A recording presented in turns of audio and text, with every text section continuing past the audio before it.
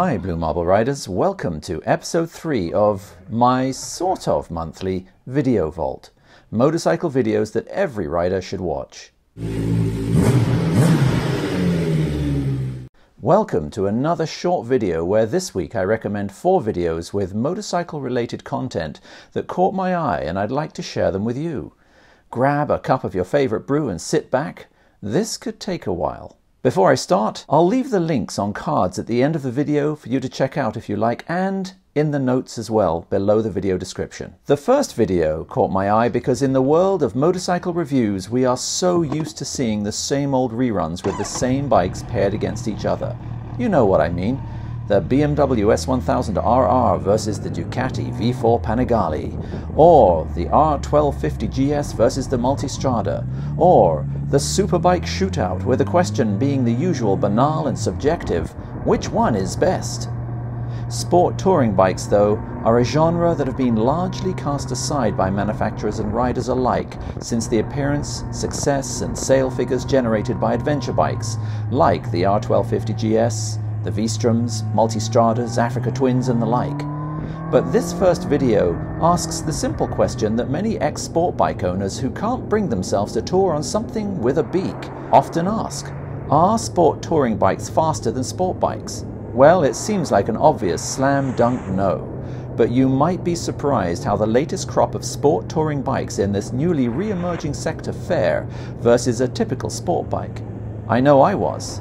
3 fairly diverse sport touring bikes, complete with their luggage, are put to the sword on a closed road and a racetrack against a superbike.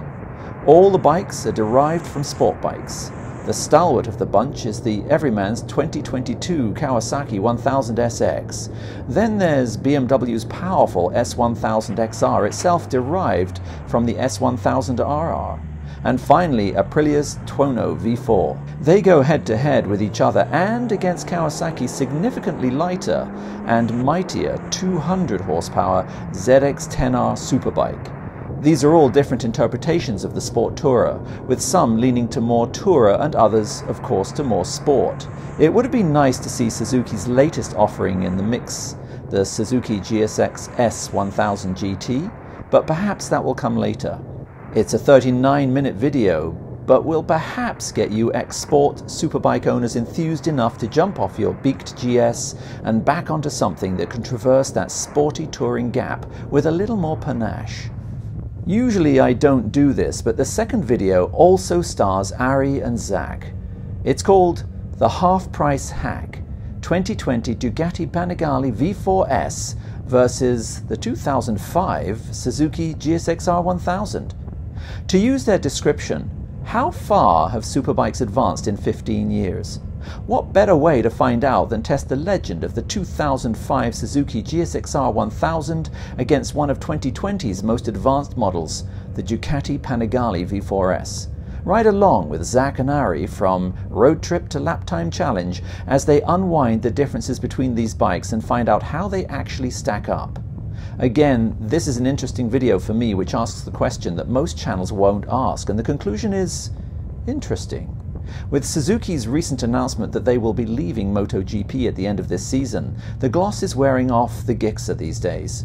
Perhaps this is one for the underdog. Okay, it's been 2 years.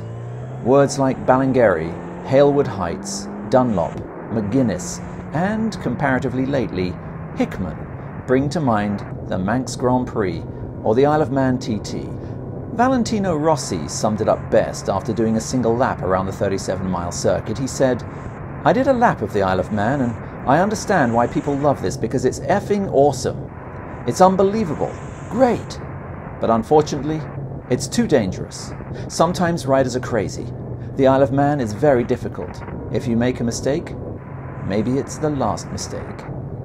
The Isle of Man TT is on my bucket list, to watch, not to race in.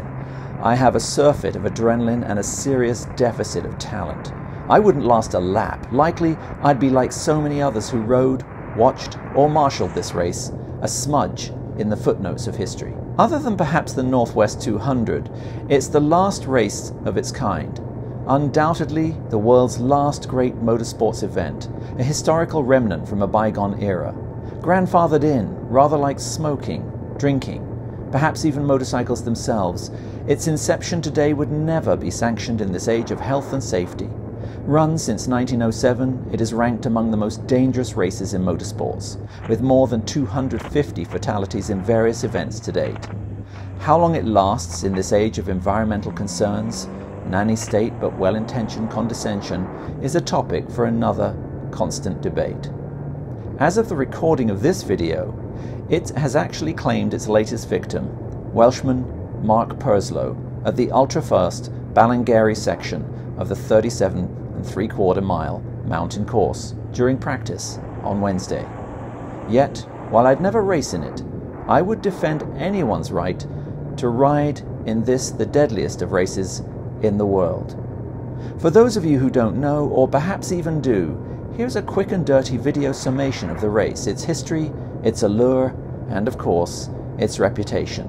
It's called the Isle of Man TT, the deadliest race in the world. And to finish this month's video vault, I'd like you to watch some slightly comedic instructional footage shot in 1942 by the Canadian Army Film Unit of some motorcycle training.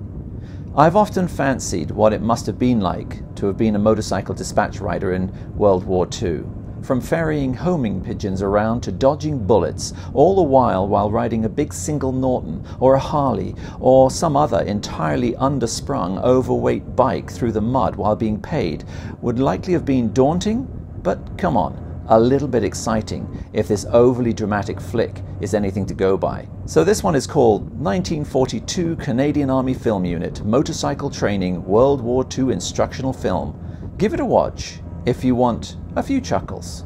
Well, that's almost it for this month, except for this little bonus treat if you like. After all we've heard about the Isle of Man TT this month, you at least deserve a ride along with Guy Martin on his Tyco Gixxer while he chases down the famous Michael Dunlop around the 37-mile course on his BMW. The video is called Guy Martin vs. Michael Dunlop Isle of Man TT Road Races. Yes, it's one lap, all 17 or so minutes, and before you complain it's too long again and you're tired, folks, the superbike riders actually do 6 laps, so do the math. Well folks, that really is it now. The links are in the notes below the video if you missed them on the cards. After you've watched them, let me know what you think in the comments below, and don't hesitate to recommend any video you would like to revisit or one that's entertained you. Once again, thanks for watching everyone. If this is the first time you've watched, please consider subscribing. I do product reviews, motorcycle reviews, off-road and on-road vlogs, as well as tours. Don't forget to follow me on social media, that's Instagram, Facebook and Twitter, and to like, and especially, I'm begging you here folks, subscribe. This is the Blue Mopple Rider, out.